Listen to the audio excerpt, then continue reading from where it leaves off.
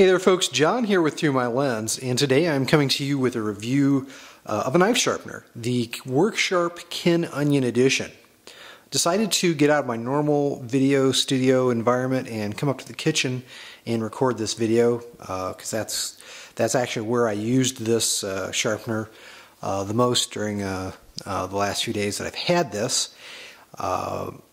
I normally do sharpening in my garage, but it's wintertime and it's a little cold right now to do that. So I sharpened about 10 knives, some steak knives, some carry knives in using this WorkSharp Kin Onion Edition.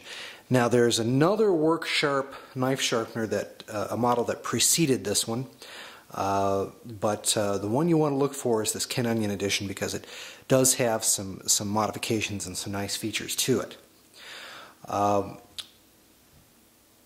Really, let me just get to the bottom line real quick. Buy this, okay?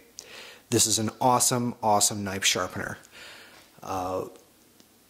This video is a video supplement to the written photo review that you'll find on ThruMyLens. You will see a link to the written photo review in the description box of this video. And I'm going to have a lot more details and walk through some of the particulars of how I started using it and some of the best practices with it. But you know, I did want to just get some video footage of the sharpener out there as well. And but again, the bottom line is best knife sharpening system I've used. I started off using the Spyderco SharpMaker. Great system, I love it. I will keep that. From there, I did get the Wicked Edge Pro system, and I've not had the best of luck using that. I think I'm going to sell my Wicked Edge. It will more than pay for the cost of this unit, which is about $150 thereabouts. Sometimes you can find it a little bit on sale. Amazon's the best place to get it. I've got a link to that in my review as well. The system does come with all that you see here, including 5 belts. There's one on the unit right now. Here are the other belts. They're all a little different colors. The inside of the belt does have some marking on it indicating what belt it is. They all have different grittiness or different abrasiveness levels. And the idea is that you start off in a very coarse abrasive belt and work your way down. You're going to need the manual. Don't throw the manual away because the manual has a guide to these belts as to what order you use them in and you know what their abrasiveness is. The belts themselves, there's nothing that really intuitive about more identifying these belts. I wish they were better identified. I wish it was easier to tell which one comes first, second, third, and so forth. But as long as you hang on to the manual, you'll be able to tell that. All the belts are really easy to get on and off the system. Let me just demonstrate that now for you. Go ahead and take off this belt that's on it right now.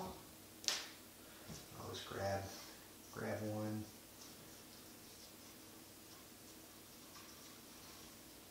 A little bit hard to do on camera, of course, as most things are.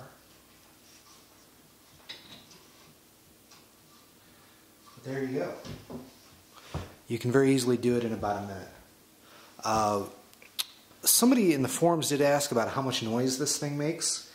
It's not a lot, particularly if you use the lower settings, which you would mostly use for most knives. You know, that's the unit operating at its lowest level. There's a little higher speed for you, but it's not terribly loud.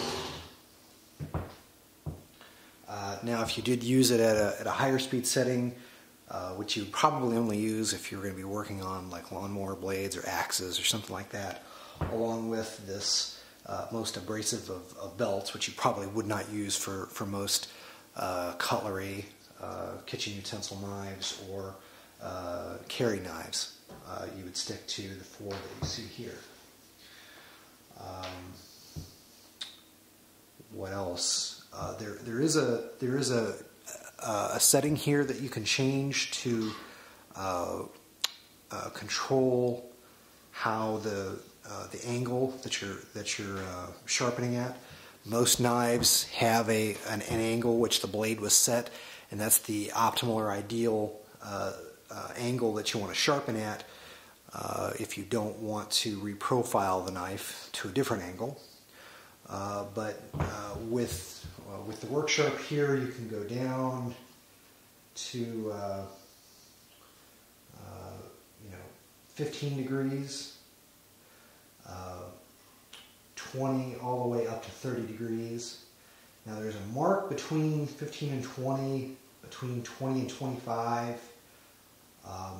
I don't exactly know, maybe that's even covered in the manual somewhere, I didn't read it, but I'm not sure if that's 22 or 23. I'm not sure if this is 17 or 18, but this is just a mark so that you can sharpen somewhere between 15 and 20. That's not particularly precise, and that's going to bug some people who like to, get it down to the half degree.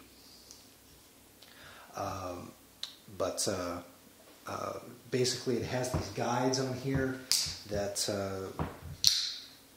you just put the knife into, like so. Once you've set the angle right here. With the machine running, I'm not going to do it now, but with the machine running, you would just pull it backward. A little slower than that, but probably about like this.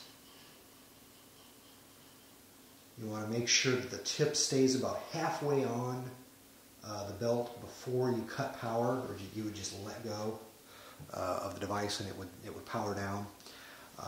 Don't pull all the way off, because you can round or blunt your tip that way. If you stop with the blade about halfway on and just cut power, then you should be fine.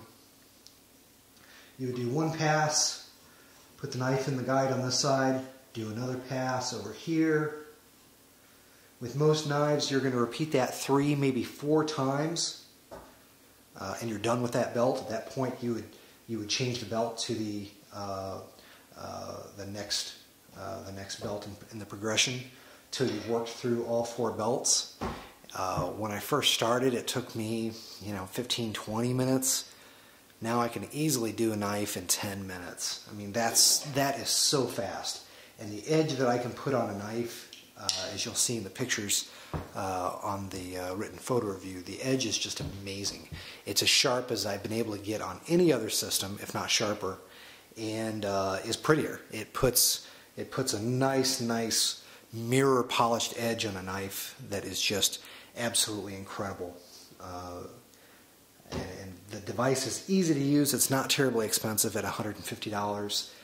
It's fast. It's relatively idiot proof. It's really hard to damage a knife on this. Now if you put the most coarse belt on there, cranked up the speed, and just held the knife on the belt, yeah, you're going to end up with a toothpick pretty soon.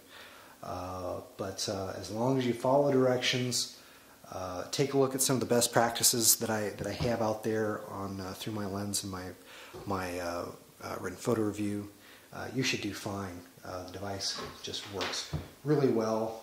It's light, it's small.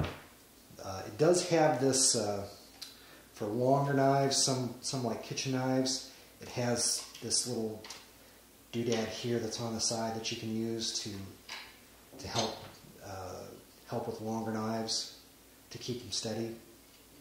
I didn't use it. It's not absolutely necessary. So when you're not using it, I just keep it in the upright position right there. But it's got a lot of nice features, super easy to use. Definitely want to get the Work Sharp, and make sure you're getting the Ken Onion edition. That's the newest one. They've got attachments that are available to handle special circumstances, and they're coming out with more belts too for more specialized sharpening needs. So it's a very well supported device. Excellent, excellent unit. Cannot recommend it enough. Hope you've enjoyed this video. Take care. God bless. We'll see you in the next video.